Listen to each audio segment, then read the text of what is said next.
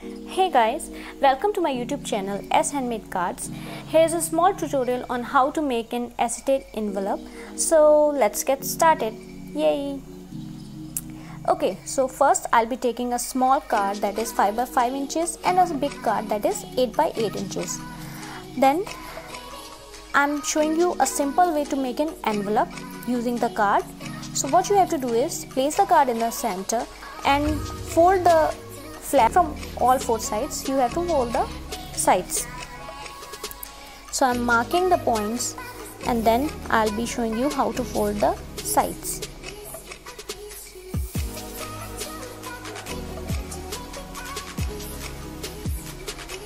If you have a scoreboard, you can use your scoreboards too, but since I like to make tutorials based on beginner level, so I'll be showing you how to make an envelope in the easiest way.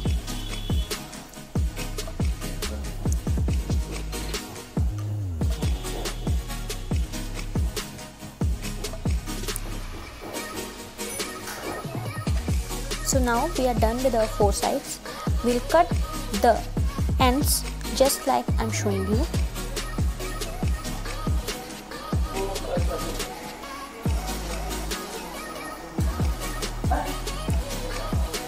And we are done. Now I'll take an acetate sheet of same size, that is 8 by 8 inches, and I'll place it above the card. It is easy to fold the acetate sheet with the help of the card. So here I am folding my sheet.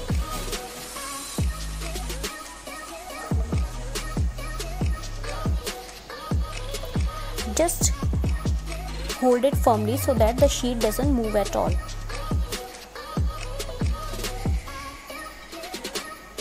That's it. We are done here. We have I am using a bone folder to mark the creases. Now we'll repeat the steps, that is cutting the edges on all four sides. Isn't it easy? This is how we make the base of our envelope. Okay, now what I'll do is I'll just fold the creases properly with the help of a bone folder.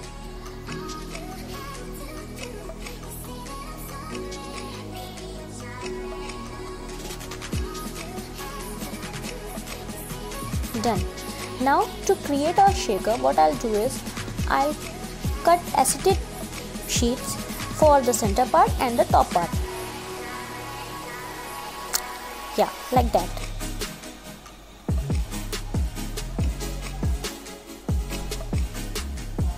You can take the help of your base card to cut the acetate shakers.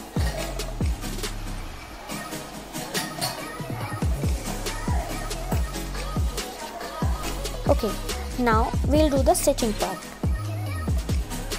First of all, I am stitching the edges of my envelope from all three sides that we are going to fold. I'm using my grandmother's old sewing machine, so bear with me.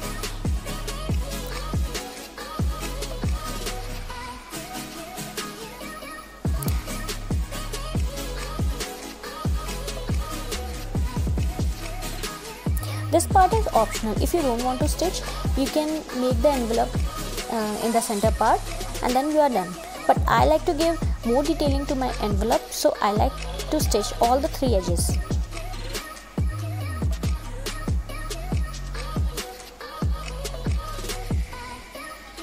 And we are done.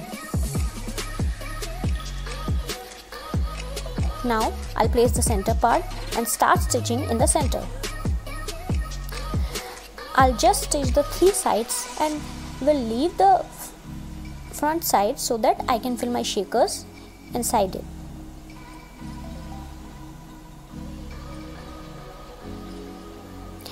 Now I'm doing the same on the top. I'm stitching the below part and the side,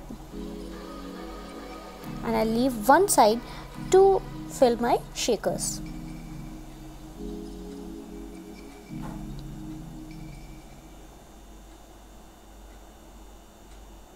Okay, now that's the best part, making your sequins mix.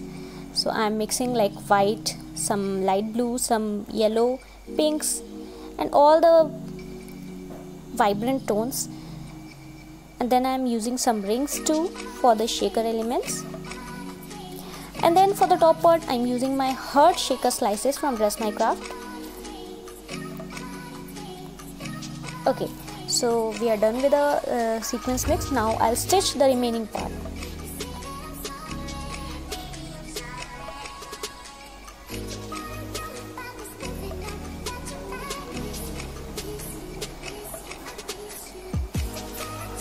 Okay, so the stitching part is done, and our shaker acetate envelope is half ready.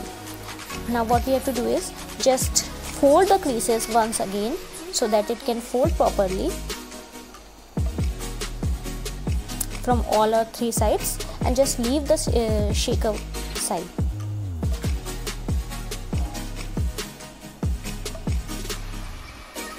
Now I'm using a tacky tape here to stick the sides.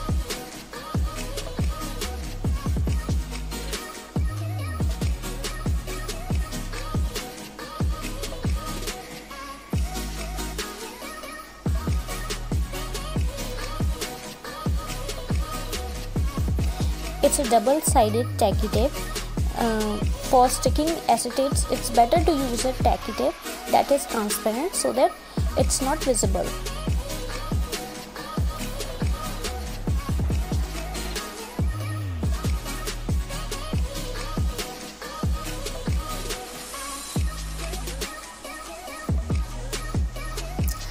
Now it's very important that you crease the tacky tape so that it can stick properly.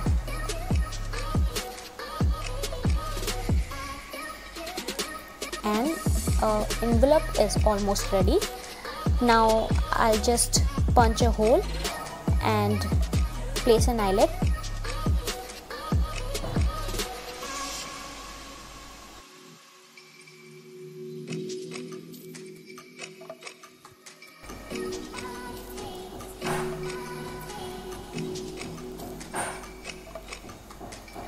Now comes the embellishment part. So I'm using my ruffled border. You can check out the tutorial of how to make an ruffled embellishment on my Instagram page.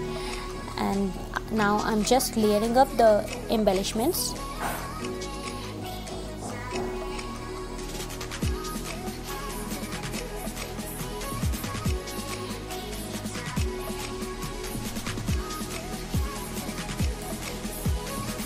And we are almost done.